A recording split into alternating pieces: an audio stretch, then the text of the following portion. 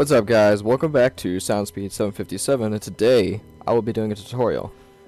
I did a tutorial about how to fix the Skyrim mods not working, where like you go in, there would be like a texture or something that's not loaded. Like I bought this Store for Solitude, not bought it, but I got a Store for Solitude, a mod. I went to the store, there's supposed to be a sign hanging from the store, but the sign wasn't there, there was just the post for it. Then I went inside and there's supposed to be pictures and stuff on the walls, but it wasn't there, none of it was there. So I started looking into it, and I was asking around trying to figure out how to fix it, and I asked this one guy, and he said, all you have to do is these simple steps, and that is what I will show you today, and it has worked for me. And I had a video up earlier, it's still up there, but I'm just making a new one since I have a better mic now, so that way I can show you how to do it, and just follow this tutorial, and then I'll show you how to fix Skyrim mods not working. So first what you're going to want to do is you're going to want to open up your web browser, whatever that is. You're going to, once it opens up, you're going to search Skyrim script extender, or SKSE if you want to do that. That's easier to type in my opinion. Then right here at the top, you're going to see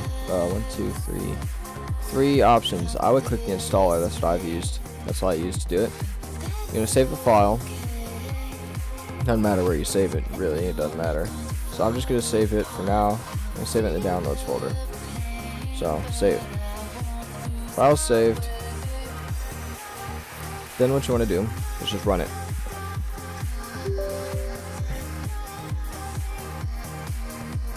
I already have it installed, so I'm not going to reinstall it again. But yeah, you just go through these steps and it'll guide you through the installation. I think it's like 2 or 3 steps, it's not very much. But right here you want to make sure that this is your Skyrim directory, and you can always check that by going to your file explorer. And for me it's computer,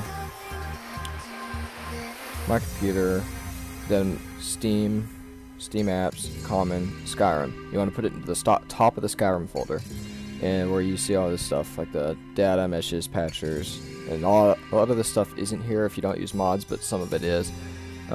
You'll probably figure that out. You probably already know that by now anyway. So then, once you have that installed, you're going to go ahead and run Skyrim. Okay. With the launcher real quick, Skyrim. So I make sure it doesn't launch in full screen. So I'm going to set up to record that. Skyrim Ooh, no, I didn't want to do that.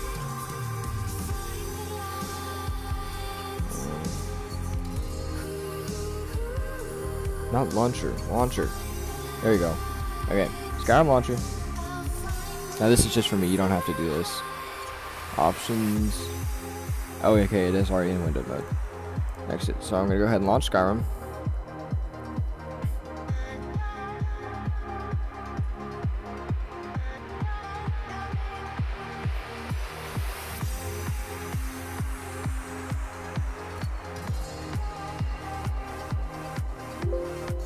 Okay.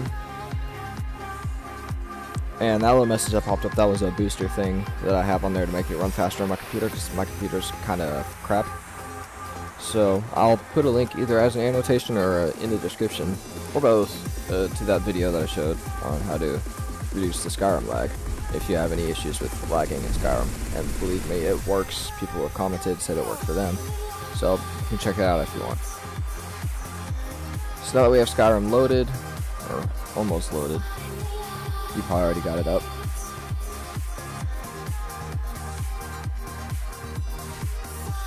Okay, come on, Skyrim, don't be a dick. Okay, there we go. You're gonna open up your console and type get SKSE version.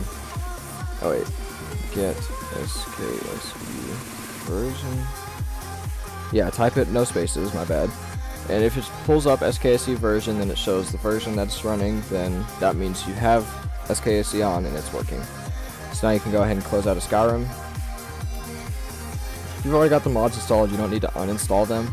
If it doesn't work, you might need to uninstall them or reinstall them, but the next step is very simple also. You want to go to your, I'll go from the computer so you can see all the way to it. My computer, you go to users, your user, then you go to documents, Then there will be a folder called My Games. Go into it, and then the folder Skyrim. Open that up. And now, see how that says .ini? Some people, it'll just say Skyrim with no file extension to it. If you want to be able to see that, to make sure you're finding the right file, go over here into the View tab and check File Name Extensions. See how it just says Skyrim? If I check File Name Extensions, then it'll show the .ini. So what you're going to want to do is you're going to want to delete that, and then run Skyrim. But now, whenever you run Skyrim, after that has been deleted, it'll recreate the .ini file, and that will be configured to run the mods. So your mods should be working at this point. You should be able to play with no problem, and you want to make sure you launch the Skyrim from the SKSE launcher, not the Skyrim launcher. If you launch from the Skyrim launcher, it's not going to break anything, it's just some of the mods won't work. Or all of them may not work, I don't know. But another main mod that requires SKSE is the Sky UI mod.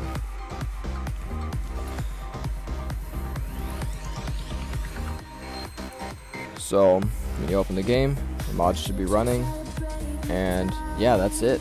Thank you guys for watching this tutorial. I hope it was better than the last one and a little more in-depth and helped you understand it better, and better voice. That's the main reason I did it.